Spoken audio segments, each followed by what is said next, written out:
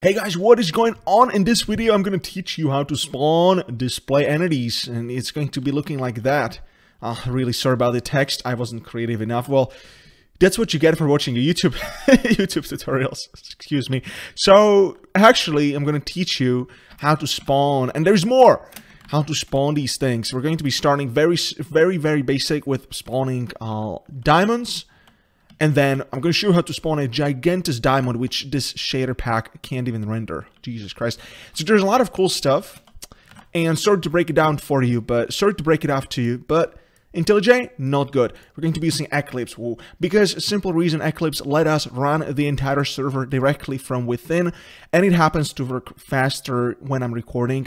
IntelliJ would be very slow, and if I change one thing right here, or if I change the diamond to, say, grass, right, I want to show this to you instantly in the code right in the game. So we're going to be using Eclipse for that, excuse me, but anyways, the other parts should be good. So basically display entities, these are transparent, right? As you can see, transparent, not transparent, but you can walk through them like that.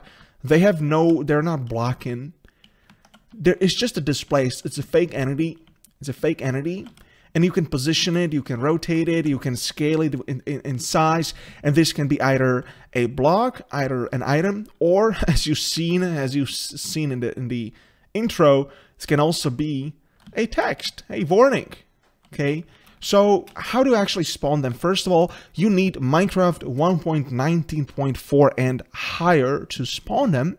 And then you need to be really good at Java, because coding Minecraft plugins requires Java. And if you need more understanding in Java and you want to make amazing Minecraft plugins, check the link for Project Orient training in the description. It is the best course on this exact thing times 200 more. It is 7 weeks of pure content, how to build minigames, anti-cheats, GUIs, custom monsters, all that good stuff. And in this video, we're just going to be zoning in on this one concept. But again, if you want to learn more about Minecraft plugins, check that link, and it also includes full Java course. So if you know how to code in Java, and you have watched my first and my second episode in this tutorial, so you have that plugin, you have the setup done, and you also watched the video about commands, so you know how we added this command. I'm not going to cover what a command is in Minecraft plugins, because there is already a video that I made earlier, so make sure to watch that if you need to. This is a very simple command. Make sure to register it in your plugin file, like this one, just like we did for the other commands. Again, I'm not going to spend too much time on it. And then also make sure to go to the main class, just as we did in the previous videos, and simply duplicate the other line and change it to the display entity command. That's it. And then also I revoke access to consoles. Very basic. So considering we are a player, we can open up our world, and then we can call the spawn function. And then we can simply spawn the entity at I think it's at our feet location. And then inside the other parameter, we're simply going to put a display, right? Because as you can see here, it requires a class that is a spawnable entity. Now, the problem with this display is that we can't spawn a display directly, because this is too abstract even for Bucket. And so if I look at the implementation of display, Eclipse does it really well, because it shows it directly right here. So there's 3 classes which we can use to spawn these display entities. The first one being block, then being an item, and then being a text. So I think I just started with an item display. Whoops, item display right here, and that's how you basically spawn it. Now, if you don't have any other code, I don't think it's going to be visible, because what you need to call item.setItemStack, and then create a new item stack within which you will put a material for the actual texture of the item. And this is a bit tricky, because some of these are blocks inside the material and some of these are enums. I do think you are going to get an error if I attempt to spawn a, say, diamond block like this one, and I go into the game, and also, yeah, I have to disable the transformation, because otherwise we're just going to end up with a gigantic like this one, diamond. If I type in display entity, I should have now actually, okay, so I'm actually seeing a blocks. Okay, so that happens to work. I know for some other blocks it didn't, so make sure to be careful, but you're just gonna get an error. There isn't any problem. And if that doesn't work, then just change the item display to block display, as I'm gonna teach you in the second part of it. So this is the first thing, okay? Set the item stack and you're done. Now, optionally, you can also add the transformation right here. I'm just gonna change the code a little bit so it makes more sense. Right, so we've been here, then we've set the item stack, and now you can get the item's transformation, which basically rotates the item. Also, it can scale it. And then we need to set the custom transformation back again. That's just how it works, unfortunately. And then here, you can call transformation.getScale set. And this is basically a double, so this requires you to put in 1 for the original size, or if you want to make it smaller, you can do 0.5, right? This is going to print a diamond which is half in size. If I do 1, this should put a diamond that is twice as big as 0.5. Hopefully that makes sense. You can go up to, I don't know, 1 million, right? This is going to spawn a relatively big diamond. Now, the problem with the bigger sizes is that Minecraft client is not going to render them properly. As you can see, it is flickering. So I would recommend you stick with maximum 20 or maybe even 15. I'm just going to go with 2. And then you can also rotate it. So there is a left rotation X, Y, and Z axis. And this goes from -1 to 1. This can also be a 0 point something value. Now, careful with this one. This one takes a float, so here you have to put in an F. If you attempt to put a decimal, it's not going to work, so you have to add an F to the end for Java to convert it into a float decimal number. Again, make sure to know Java basics first, otherwise you might get confused. And the X basically means the forward and backward lay of the diamond. So let me just show this to you. This is the X right here, the X1 and the X -1. And then the Y means horizontal rotation, right? So that means, yeah, I think that one is 0.5. As you can see, it is diagonally skewed. And then the Z, actually, I don't think it can go to -1, over -1, because it's just going to start from 0. And this is the right and left tilt. So that one basically means this one, okay? This is I think this is -1. And then this is +1. So the diamond is like this, and then it tilts to the sides, right? So I'm just gonna leave these comments right here so that you can see the source code below this video in the blog post, and you can just use it very quickly. There's also something called a view range, which I found that 0.1 float equals to 16 blocks. This means how far you wanna go if you wanna see the block. So if I stand right here and I type display entity, the diamond should disappear once I reach 16 blocks. Like this, and if I go away, yeah, it now disappears, okay? And I think if we remove it, it's just gonna set it to the default value, which I don't know what that default value really is, but I think it has to do something with the server display value. So this is handy if you wanna hide these blocks further away from the player. I would not recommend setting it to a gigantously big value, because there is no point. Besides, if you go too far from the chunk, chunk is going to be hidden, and the entity will be unloaded as well. Okay, so that's the first option. There's also a shadow radius, which simply means the shadow. Let me actually teach you this. Let me actually show this to you. So the shadow right here. No, this is not the shadow. Okay, I have shaders enabled, but basically the shadow is a circle. Let me disable these shaders real quick. So the shadow in Minecraft without shaders, okay, this is a circle like this one, as you can see right here.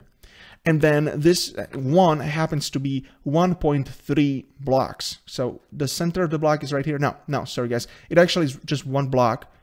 Yeah, it's a little bit over 1 block, but mathematically from the block center to the end is about 1 block size.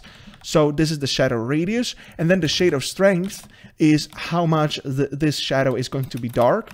And if I set it to 5, it's actually going to just be a pitch black. So what a funny thing you can do, you can set a scale to 0, and then you can spawn the entity just like that one, leaving the shadow radius to 1, and then the strength to 5F, and it's literally going to be a pitch black hole.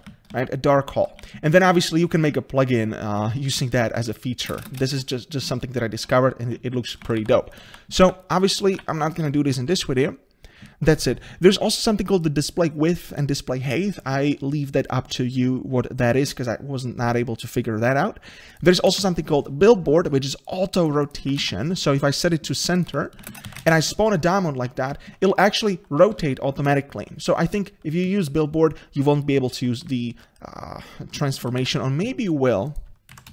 Let me try. Oh, okay, so you are able to actually stack it and use the transformation and the billboard. The billboard can be both. It rotates like this, so both sides. It can be fixed, which is the default one, which means it doesn't rotate around your camera. It can be horizontal rotation or vertical rotation, right? So pretty basic here. And then the glow color, I think that only will show on the scoreboard, although I was not able to get this right. And then the brightness, so basically if you don't set a brightness and I type in night, these will automatically be rendered according to the brightness of the server. However, if you set a brightness, this goes from 0 to 15, as you can see here. Yeah. So if you set a brightness, you have to call new brightness. 1515, I think the first one is sunlight, blacklight. I don't really know the difference. I just set both to the same value. So 0 means it is completely dark, and 15 means it is completely bright. And that one will override the automatic brightness. So if I spawn it like this, where is that? Let me just do it again. Display entity. So if you spawn it like this, it's going to stop aligning with the time of the day. And if I set it to 0, it's going to be dark even during the day, just like that one. Okay, so I do not really recommend setting the brightness, because Bucket, if you don't set it, it will take care of it automatically. All right, that's for display entities, display items. Now display blocks.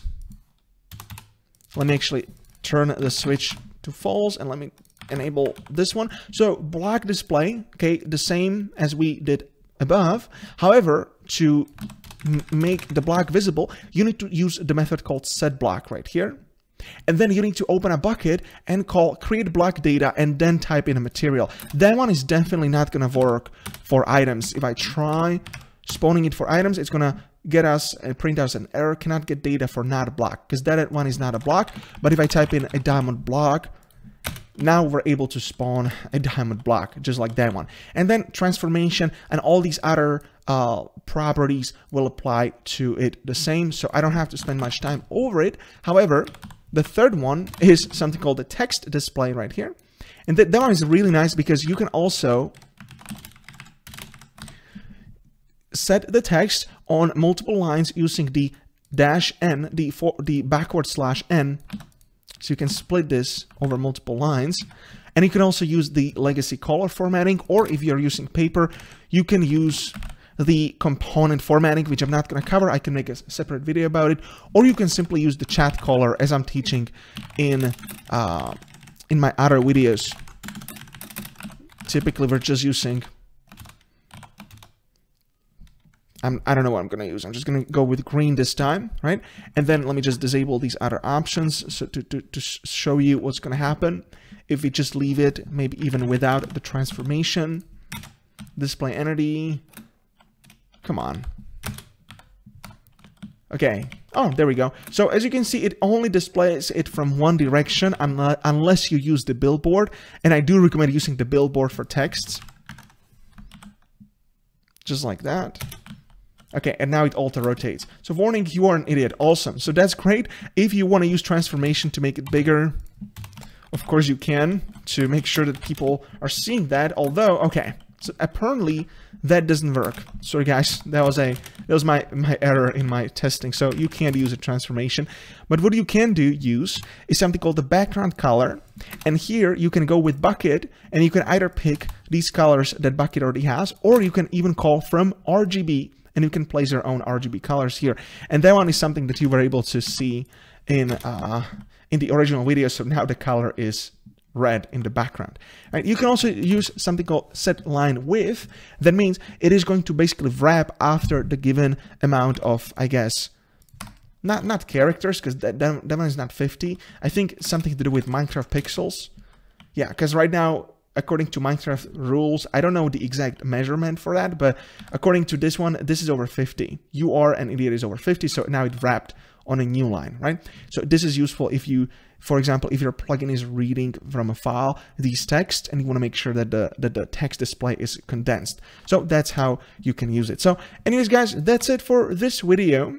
I hope you've enjoyed it. I hope you've learned something new, and hit the like, subscribe to this channel if you want to see more tutorials like that. Check the link in the video description for the full blog post, full source code, and the best of all, full training on how to code Minecraft plugins and learn Java. Thank you so much, and take care.